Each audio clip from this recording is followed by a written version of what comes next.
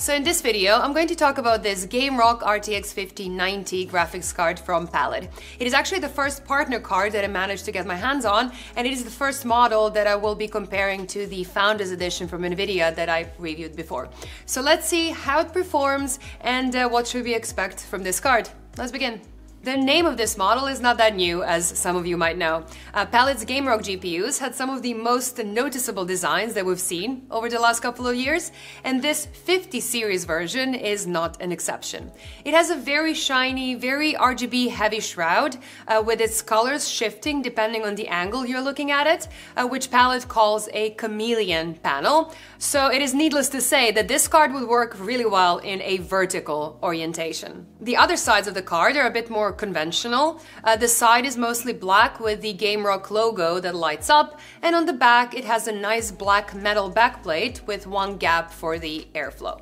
Size-wise, this is a relatively large card that is 32 centimeters long, 15 centimeters deep, 7 centimeters or 3.5 slots thick, but it is not excessively large and it should still fit most mid-tower cases on the market. The build quality of this card stands out as well. It has a metal frame all around it, which looks great, feels sturdy, and it definitely adds more stability. The shroud around the fans is plastic, but the quality of that plastic is good, and the GPU as a whole just feels like a well-built product overall. Feature-wise, you get a dual BIOS and a bunch of RGB, as I said at the start, and you can control that RGB with the regular addressable RGB cable that you connect next to the 12-volt 2x6 power connection. And the addressable RGB cable is included along with a power cable adapter and a GPU holder. On the back of the card, you get 3 DisplayPort 2.1B connections and a single HDMI 2.1B, so it is the same as on the Founders Edition. Now, I'm not going to talk too much about the RTX 5090 chip in this video, since I covered it fully in my Founders Edition review. So if you want to check that one out, I'm going to leave a link in the description box down below. But to summarize, the RTX 5090 offers a significant performance upgrade over the RTX 4090, and in 45 games I tested, it ended up about 28% faster at 4K resolution and about 16% faster at 1440p. It doesn't really have any competition on the market just yet, but if you're wondering, it is about 72% faster than AMD's fastest card at 4K resolution, and that's before taking all of NVIDIA's extra features into account. So basically, this card is meant to get you that extra bit of performance you might want for 4K 120 or 4K 240 Hz gaming, or super high refresh rate 1440p gaming. It is a significant upgrade if you look at general workstation performance as well as AI performance. That being said, it is also a very power-hungry GPU using up to 575 watts, and I do expect that some versions will even use more than that. So if you go for a 5090, make sure you have a decent quality power supply of 1000 watts or more, or 1200 watts or more if you're planning to pair it with a really high-powered CPU as well. Now, if we compare this Palit version to the NVIDIA's Founders Edition, there is almost nothing between them when it comes to gaming performance. The Palit is sometimes marginally faster, about a frame ahead in Black Myth Wukong, for example, and sometimes it is a fraction slower, like in Cyberpunk 2077, for example. And keep in mind that these two games were tested using the highest fully path trace settings without upscaling to just properly stress the GPU. But while actually playing these games, at these settings, I would personally enable upscaling and maybe even frame generation to get higher frame rates and just a smoother experience. Memory clocks are exactly the same on both models, so neither card uses overclocked memory, and on average, the Palit ended up having slightly higher clock speeds than the Founders Edition, beating it by about 1%. Now that is something you will never notice while gaming, so functionally, they are equally fast. The Palit does have a slightly lower power consumption, but without more cards to test just yet, it is just hard to say if this is a sample variant or if NVIDIA's very unique PCB design just uses a bit more power. Now, when it comes to idle use, I saw that some people were reporting that the 5090 was using about 40 watts in idle, but in my setup, both of these 5090 models used about 25 watts in idle. Now, that is still a bit higher than I expected to see in general, but between these two 5090s, there was no meaningful difference. But there are definitely some differences when it comes to thermals and noise. So in its default performance BIOS, the Palit GameRock model ran a bit cooler than the Founders Edition, and it kept its memory cooler as well. It was doing that with very similar, only just slightly higher fan noise, even though that is still far from what I would call loud.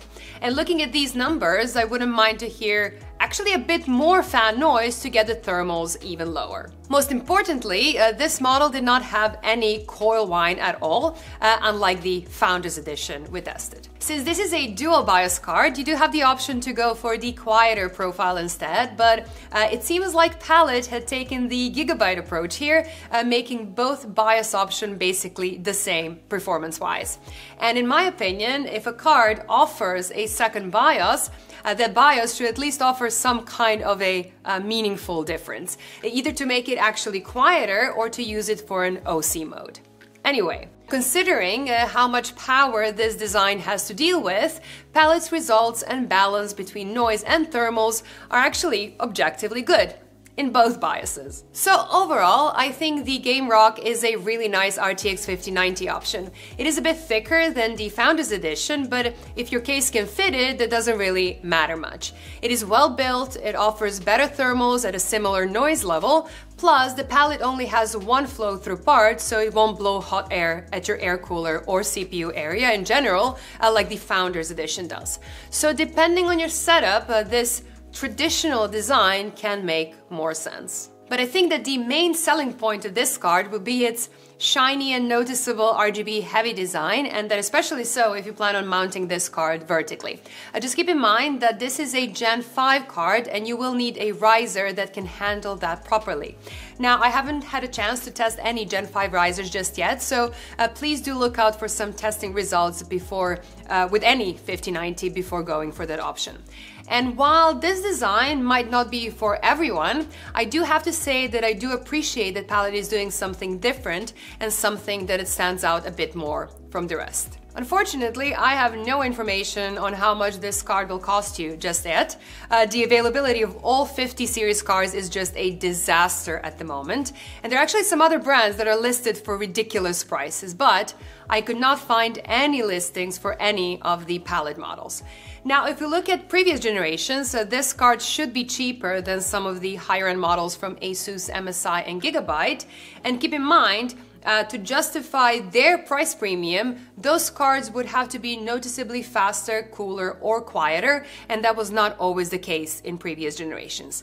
But I'm actually expecting to get my hands on a couple of more models and then hopefully make a nice roundup of all cards side by side so we can see how they compare to each other.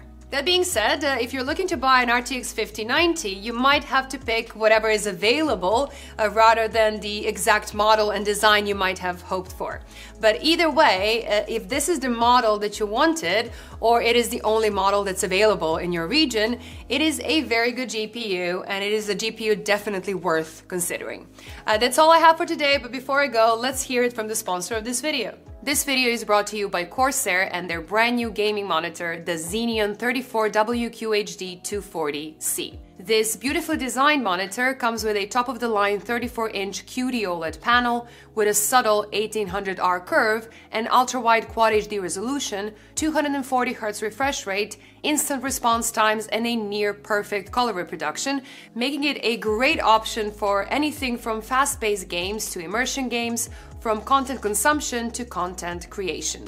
And if you're worried about possible burn-in that is inherent to all OLED panels, Corsair has you covered with a 3-year-long warranty that includes burn-in. So if you're looking for a new high-end ultra-wide, please do check out the link in the description below. Thank you all for watching and staying to the end of this video. If you'd like to see more content like this one, please do consider clicking that subscribe button so you never miss my future uploads. Bye guys, and I will see you in the next one. Bye!